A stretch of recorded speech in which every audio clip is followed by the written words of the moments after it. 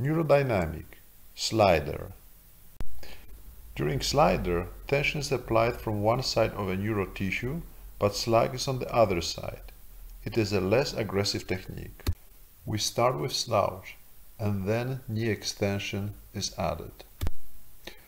When neck is flexing, knee has to be flexed as well to take the tension off the neurotissue from the opposite end.